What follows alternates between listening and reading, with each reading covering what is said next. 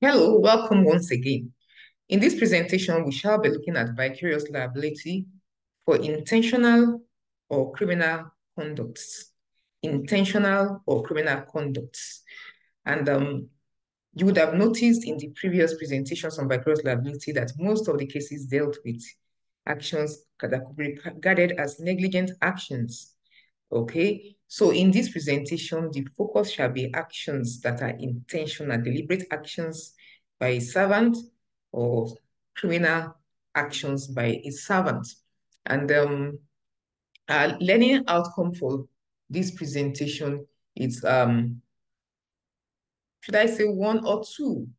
One or two. We shall look at,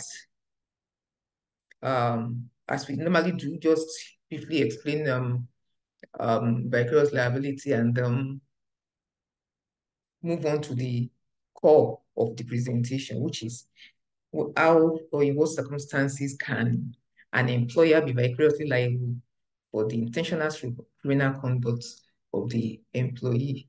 So we understand the meaning of course of employment in this presentation. Once again, we'll just, by way of emphasis, we lead the discussion to course of employment and then understand the circumstances in which there could be vicarious liability for criminal conduct or intentional conduct. Now, we established that the principal or his master is vicariously liable for the acts of his employees committed in the course of employment. Committed in the course of employment.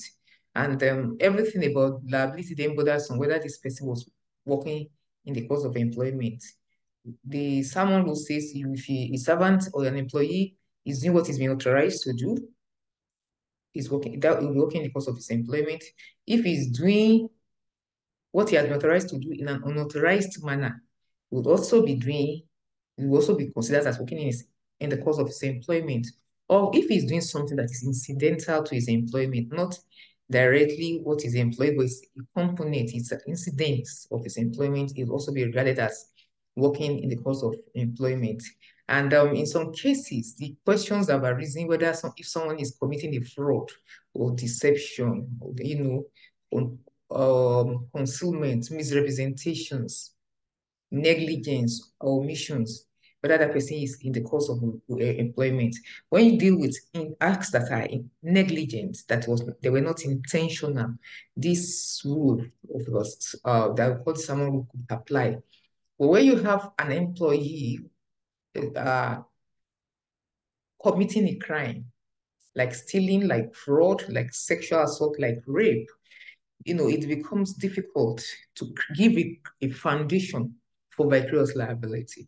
In a host of cases, the courts have held employers liable vicariously for the crimes of their employees because these crimes are also torts. Some crimes are also torts. And you have Poland and John Parr and Sons Limited, where the employee assaulted a boy whom he thought was stealing from the employer. And the courts, on the principle of the implied authority of an employee to work and protect the property of his employer, held the employer vicariously liable for this assault. You also have the case of Lloyd and Grace Smith and Co., where the issue bordered on the fraud committed by the servants, the servant working in the course of his employment and who had been represented as under authority, being their agent of the solicitor's firm. And he used that opportunity of being the employee in the solicitor's firm to defraud a widow for her property. The court said that since he had been placed, represented as possessing actual or ostensible authority to make representations on behalf of the law firm, then the firm was vicariously responsible for that fraud, even though that fraud was for the personal benefit of the employee.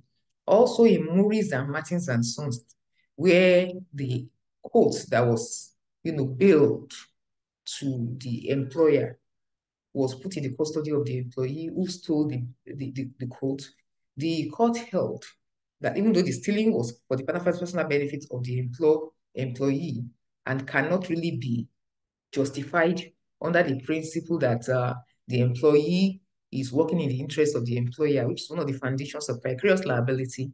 The court held that the employer was vicariously liable because it was the, the component of the duty that the bailee owes to the bailor to protect the property that has been built. So these are some of the simpler cases, if I can put them like that.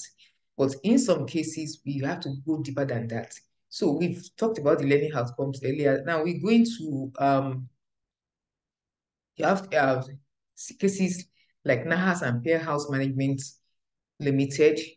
Uh, these are cases of theft by the employee, where the court said that is a porter who uses keys to enter the room of the plaintiff and so holds makes the employer, the landlord of that building, vicariously liable because the component of the work of a porter was the protection of the property of the guests of the tenants. And then you have the Fowler Security Corporation Limited against Oma Enterprises, where the security man also stole from the premises that he was meant to protect.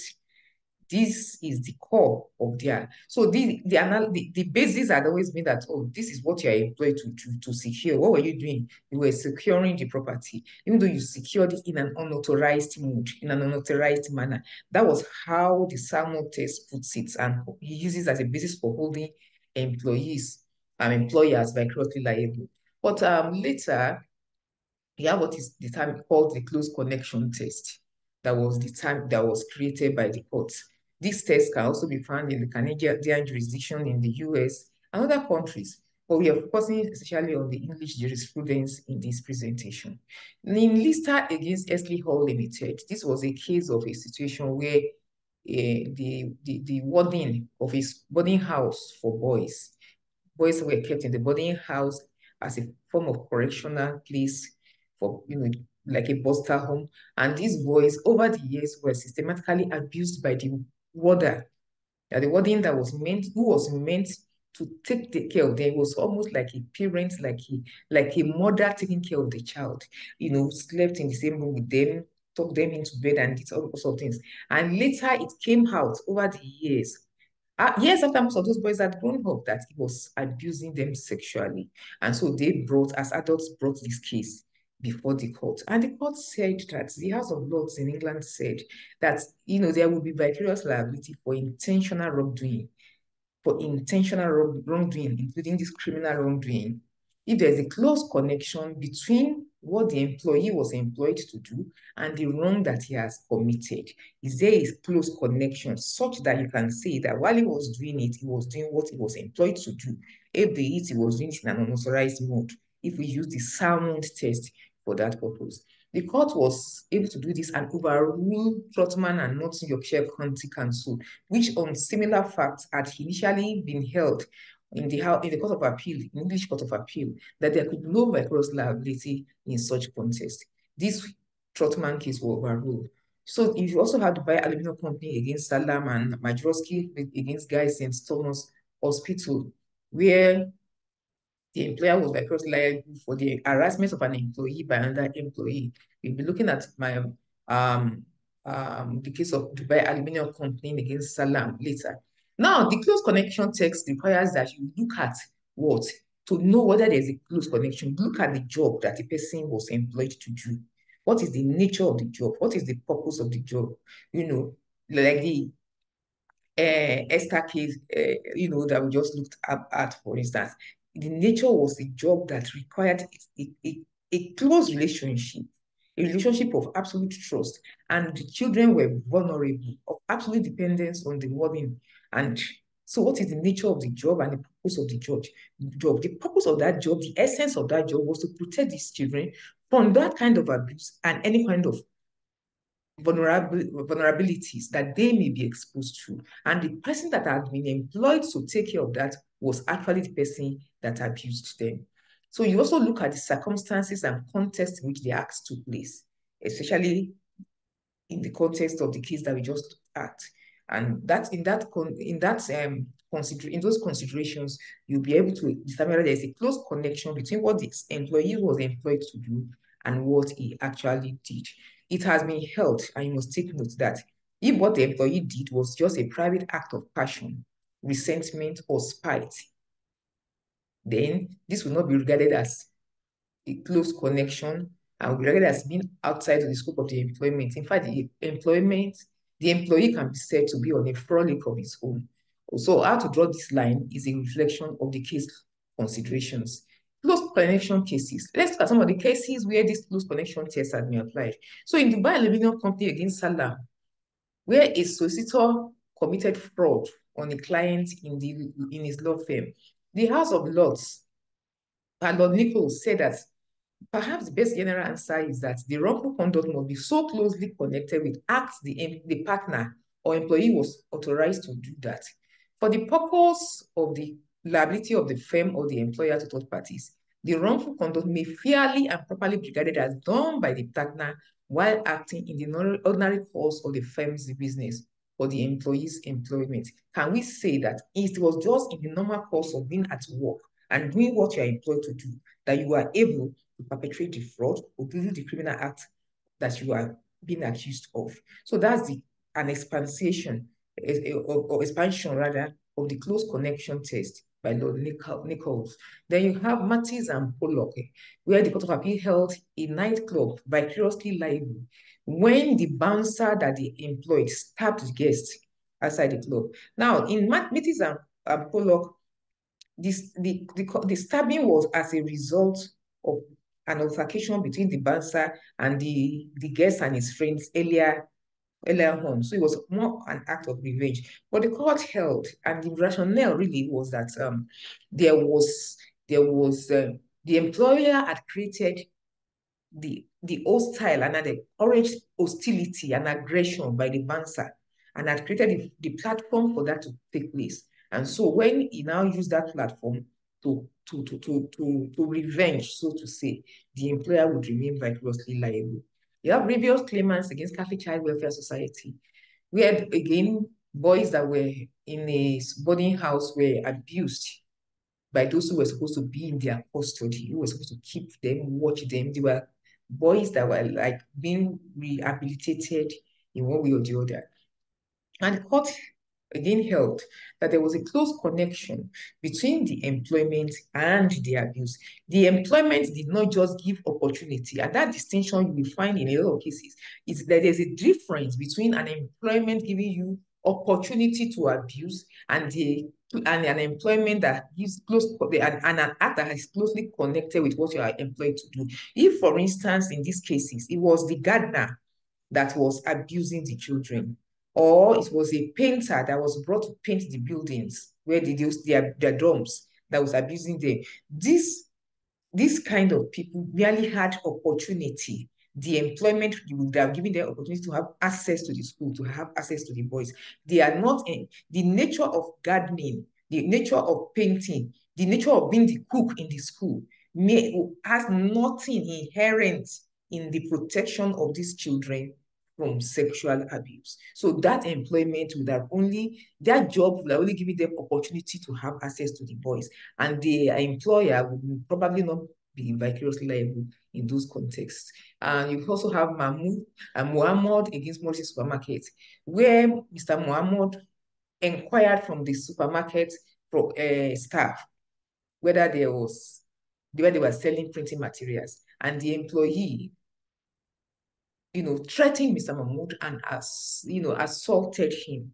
Even when he was doing that, his supervisor tried to warn him to stop, but he refused. So he threatened him, and he seriously assaulted the plaintiff. And the court said that the employee was employed to attend to inquiries, to attend to customers, to attend to those who come into the employer's premises. And what was he doing when he was threatening and assaulting? He was actually attending to Mr. Muhammad, and therefore the employer was liable, despite the fact that that what the employee did, He was even, the supervisor tried to stop him. What he did had no benefit to the employer, but the court said that he was acting in the course of his employment and there was vicarious liability. And the UK Supreme Court held in that case that you should ask yourself some questions. What functions or fields of activities are being entrusted by the employer to the employee? What are the functions? Like in this case, the employee, what field of activity? This was what he was supposed to do, to listen and to respond to his inquiries. And what was he doing? He was doing that and used that platform to abuse and to assault the claimant. And so then that you should ask whether there was a sufficient connection between the job and the wrongful conduct, such as to make it right for the employer to be vicariously liable. Was there a sufficient connection between what he's been told was employed to do, to attend to the inquiries and to, in the employment, and what he did? That was what he was actually doing when that took place. So you also have Morrison supermarkets against various claimants, where in this case, the employee was actually, he had a grudge against the employer. He was an IT auditor. So he got home and he used his own computer in the house and uploaded on the internet the personal data of staff of the employer. So the staff whose data were uploaded online sued the employer for wrongful disclosure of private information. And they sued the employer, of course, to make him the employer vicariously liable. And they tried to argue that the employee was not acting in the course of employment, that what he did was completely outside his employment. And the court agreed and said that what the IT auditor, he was an internal IT auditor, so that means he was an employee, he wasn't an independent contractor. What he did was not closely connected with the task which he was authorized to do, and that he was not in the course of employment. He was on a frolic of his own. He was not frauding the employer's business. He was merely pursuing a personal vendetta because of the grudge he had against his employer.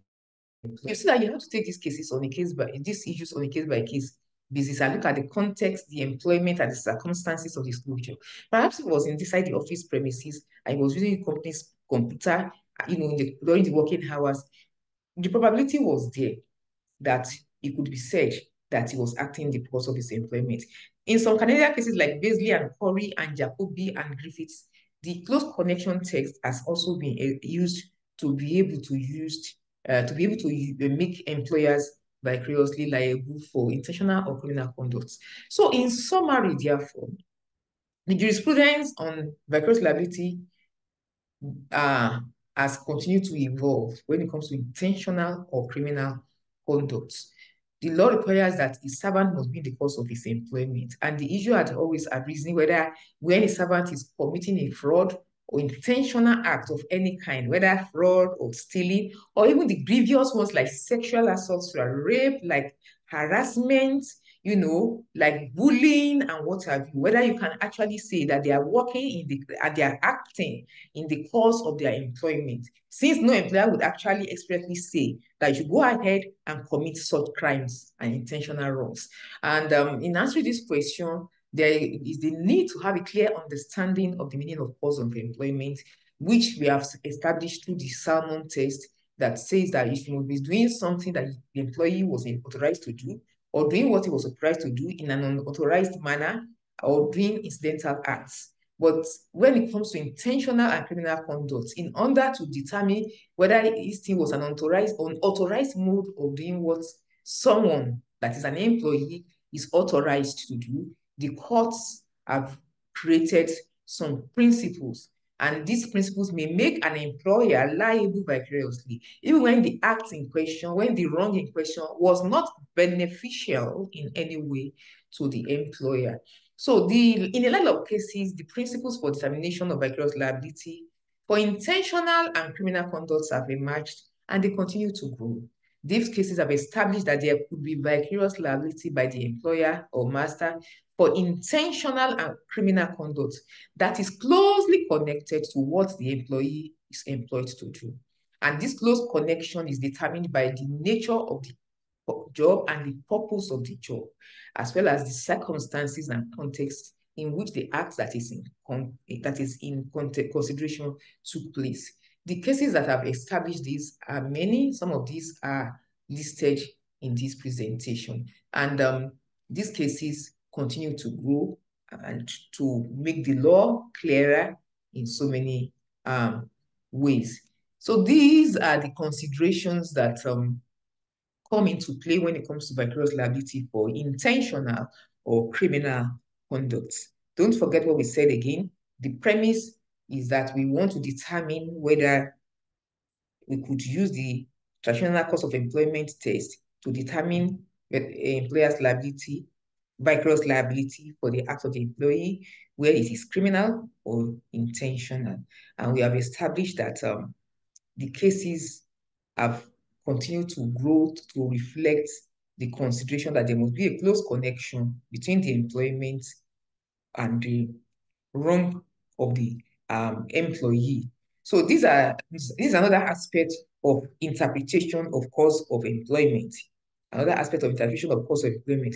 If there is no close connection between the employment, the work that the employee has been employed to do, and the wrong that is in consideration, then the employee remains personally liable. He's on a frolic of his own, and the employer would not be vicariously liable. So at the next presentation, we will be looking at another component of vicarious liability.